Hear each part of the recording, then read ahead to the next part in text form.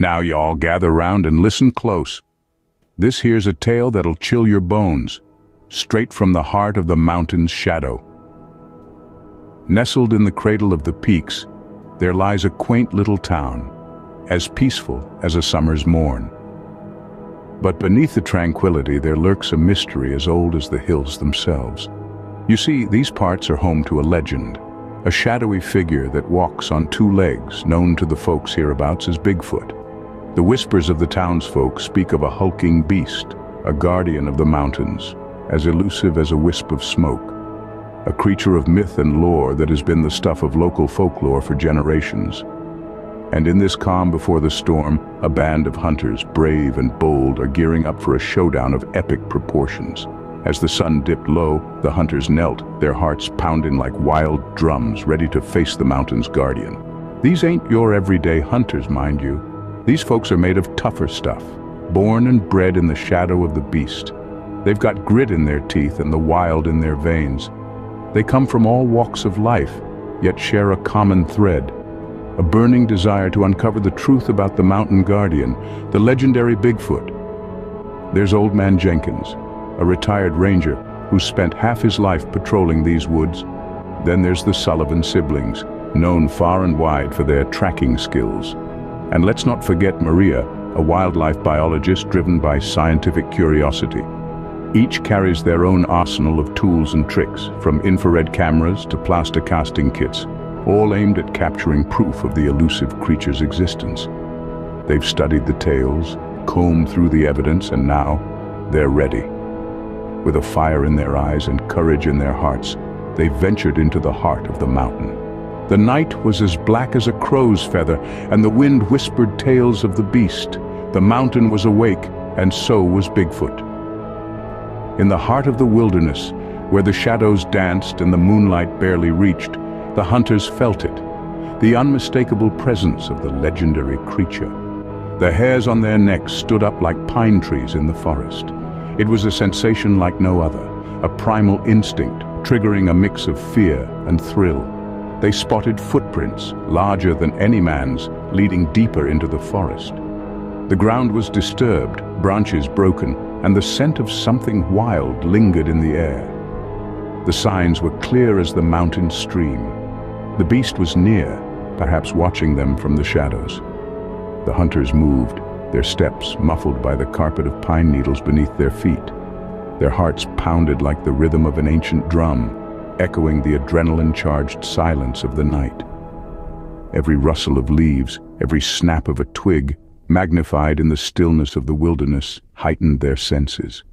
The mountain, a silent witness for centuries, seemed to hold its breath as they ventured further into its heart.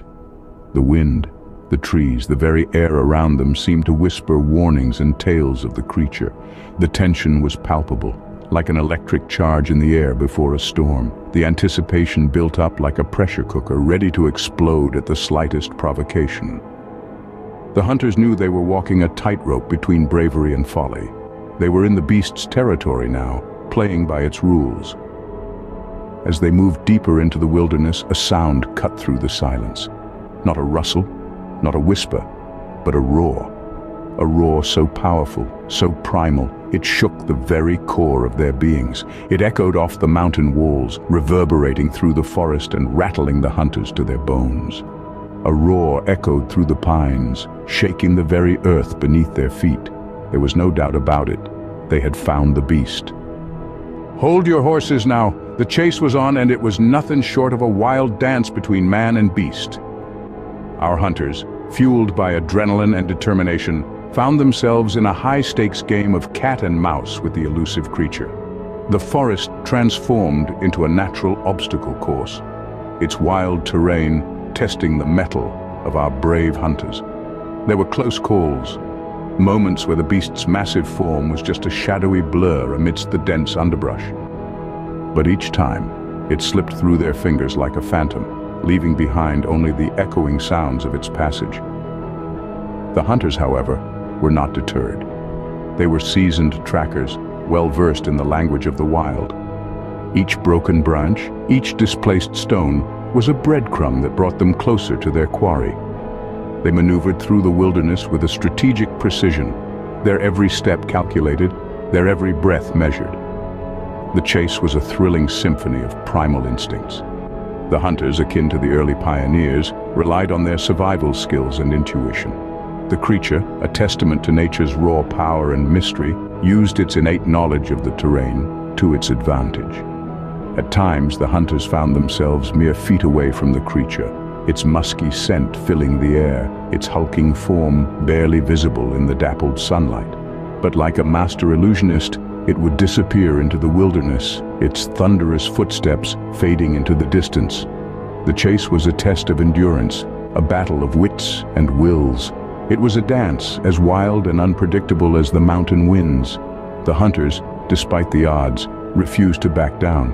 Their perseverance was admirable, their courage commendable. Through the dense thicket, across the bubbling creeks, up the steep inclines, the hunters pursued the beast. The wilderness, usually a place of tranquility, was alive with their frantic footsteps and the creature's echoing roars. The beast was crafty, but the hunters were relentless. The mountain echoed with the sounds of their deadly dance.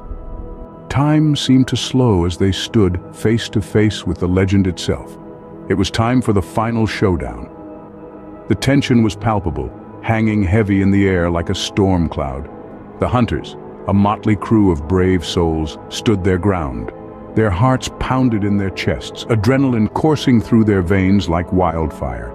They were no longer just hunters, they were warriors, standing on the precipice of the unknown, ready to face the beast that had haunted their dreams and fueled their nightmares. The legend, the myth, the mountain guardian, Bigfoot, towered over them, an imposing figure of raw power and primal energy. It was as if the creature was a part of the mountain itself, its spirit intertwined with the ancient trees and the rugged terrain. With a guttural roar that echoed through the valley, Bigfoot charged. The earth seemed to shake beneath their feet, but the hunters stood firm. Their determination was unyielding, their resolve forged in the fires of their pursuit. They fought, not with weapons, but with their courage. Each dodge, each evasion, each daring maneuver was a testament to their tenacity. They danced a deadly dance with the beast, a ballet of bravery and beastly might. The night was filled with the sounds of their battle, the roars of the creature, the shouts of the hunters, and the rustling of leaves as they moved through the forest. But as the first rays of dawn pierced the night, a change swept over the battlefield. The beast's roars grew weaker, its charges less fierce. The hunters, though battered and ruined, stood tall. Their spirit was unbroken, their will indomitable. Finally, with a roar that was more a whimper, Bigfoot retreated. The mountain guardian, once a terrifying force of nature, turned and vanished into the wilderness from whence it came. As the dawn broke, the mountain fell silent. The hunters, forever marked by their encounter with the beast, stood victorious.